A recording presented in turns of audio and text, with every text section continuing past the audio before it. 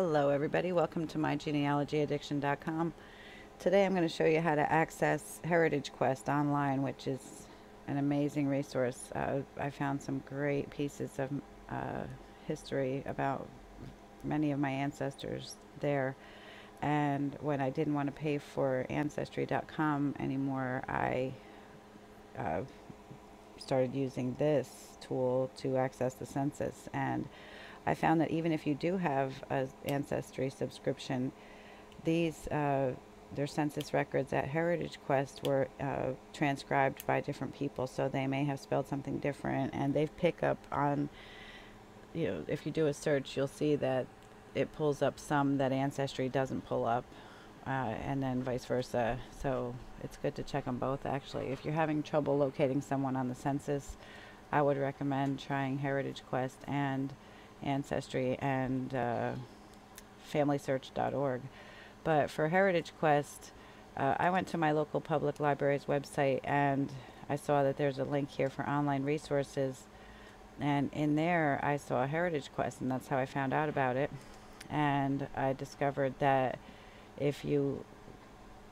once you click on the link on your library's website, it'll prompt you to enter your barcode from your library card. You just need to enter the digits on your library card and hit connect, and you'll be in. And this is what it looks like in there.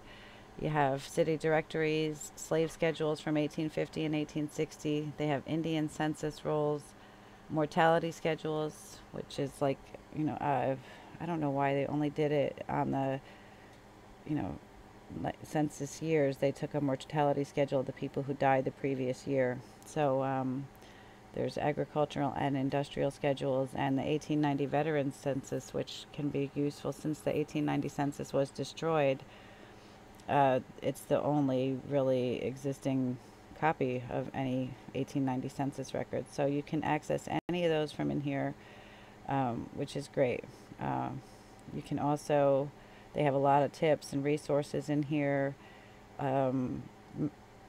There's maps that show the changes if you're interested in, what counties were subdivided and names have changed. So it's really good to look in there and see if, the person where, for example, Lackawanna County, Pennsylvania was Luzerne County until 1872, I think, somewhere around there. So if I'm looking for records of someone that lived in Lackawanna County, you have to look in Luzerne County if it's before 1872. So those are good things to know. A lot of tips here. There's also books, a lot of 28,000 actually, family and local history. So you can look up a name of a town where your ancestor lived, or or the name of the person themselves. But there's a lot of family books, and there's a lot of town books, like where the towns published birth records from certain years. So you can just search for the name of the town and see what it comes up with. You might be surprised.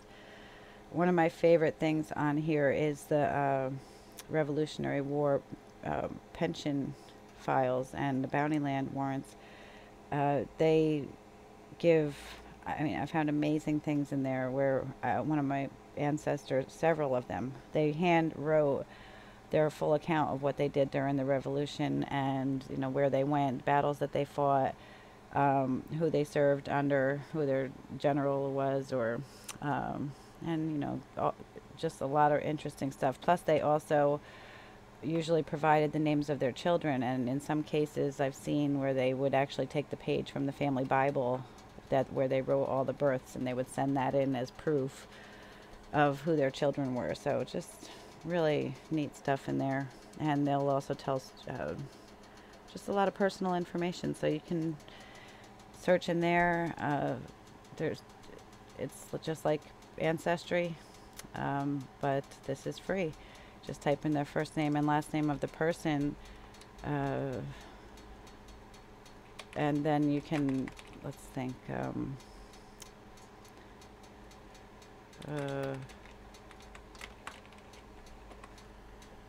I'll give you an example here. You can just pull up a record and you can look at the actual files. You can look at the actual forms that they filled out.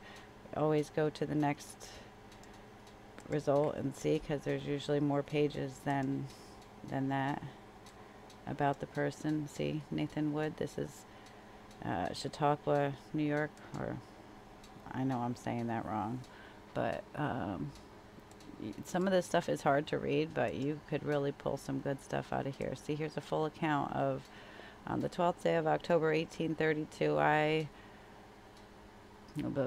appeared in the court before judge of the Court of Common Pleas. And this was when they must have just put out a 1832. Yes, because they all filed for their pensions in like 1832. There must have been an act or a law passed that they could collect a pension at that point. So this, if they were still alive, they wrote down everything that happened to them in the war. So you can keep reading, and it's just amazing what you can see. All these signatures in here, Nathan Wood's signature there, and other people's accounts of, confirming that they served with him, and, oh, I knew him since he was born, and we were neighbors, and all kinds of personal stuff. So it's really neat. All the files are here, so you can just browse on through and find some great stuff there. So I hope that helps you. And again, you can save them if you want to save it to your computer. And okay, so that's my favorite part of HeritageQuest, but then there's also the census records, which are great too. So hope that helps you. Let me just show you real quick the census and how that works out.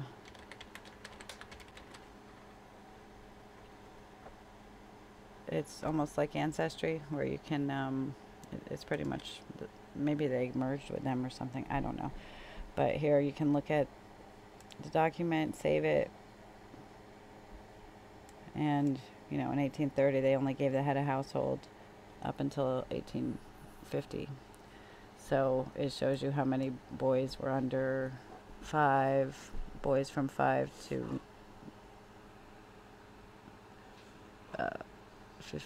10 to 15 is in this column. So it's kind of hard to read. You can actually get the blank forms so you can see exactly what those say if you can't read them. On my website, there's a link to those on the census page. So there's the other great tip of the day. I hope it helps. Subscribe for more. Thanks for watching.